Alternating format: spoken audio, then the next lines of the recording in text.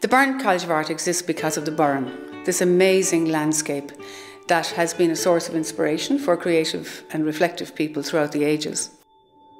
It was formed by these major tectonic shifts that caused great movements of the earth and caused these swirling shapes and formations that we find here that may look barren and inhospitable at the outset, and yet they produce this amazing and delicate foliage of incredibly beautiful orchids. And it's a place full of paradoxes, but it has been a place of inspiration for creative people since time began, really. It has also been a place of education, and that's been shown through the famous bardic schools and the Brehon law schools of the 6th to the 16th century, the great monastic settlement that was here.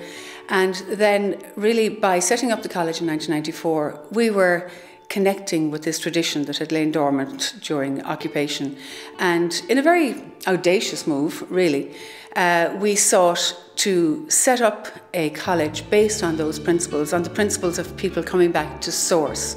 The Burren is a source of getting people in touch with what really was within them as creative people. Really peaceful, it's serene, there's like huge historical sites everywhere, like ring forts or fairy forts or tombs that are 6,000 years old. It's extremely exciting to be somewhere so different. Not only the place, but the organization of academics is really unique here. The amount of time that students are given to really delve into their art is so special, and I'm so grateful to have had that experience. The way we achieve this is by providing, as we say, time and space and inspiration for international artists and students to really get in touch with who they are as artists. And they do this by having incredibly generous studio spaces. That's their place in which they create their work. We have a 4-to-1 faculty-student ratio. We bring in a wide variety of national and international visiting artists. And we also bring our students to Dublin and London and Berlin, so that they're very much in touch with the international art world, but then they can retreat from that and get back into their studio and into their place where they really take all that information, I suppose, interrogate it, internalise it, and in this environment and with a lot of individual one-on-one tutorials and group tutorials and working with a community of artists who are hugely important in their development, we assist them in finding out who they really are as artists in the middle of all of this. The fact that you get so much one-to-one with real artists, and then the faculty are just so much like your family. I can't even imagine another school like it. It's an amazing place to think and just to have space to gather your thoughts, but to also have the support of world-class kind of faculty at your disposal that you can talk your ideas through and continue learning.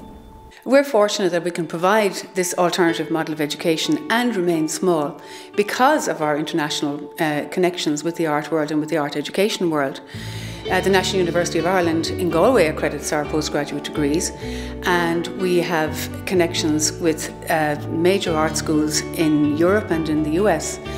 Specifically with the Royal College of Art in London and the School of Art, the Art Institute of Chicago, who send mentors on our graduate programme. And we have artists and visiting faculty from many other colleges in the world also. So while students are here, they really are given the permission to really take risks with their artwork, to be audacious, to try out perhaps what they haven't done before. And they do this in a very supportive environment, but yet one that completely challenges them. I've been encouraged by the tutors, and I've had great support from the community and just time to sit and think and focus and really become, I don't know, I guess come into my own in a way with what I'm doing, and finally realizing what it is that I'm interested in and what drives me. I've discovered so much through being here. My process has changed, my work is more honest than it's ever been. I'm discovering so much every day is a new challenge, but there's so much to be discovered that being here just facilitates that. What I came here with was a clear intention of what I wanted to make work about. And now, after this first year, I feel like I'm starting to make the work that I always knew I had inside me. As we transition from a hothouse for artists to a hothouse for universal creativity, we now include our art and ecology programmes, our audacious conversations, our courses in creative leadership. But at the heart of all of this is the fact that we're an art school. We began as an art school in the Burren. This is what will always be important to us.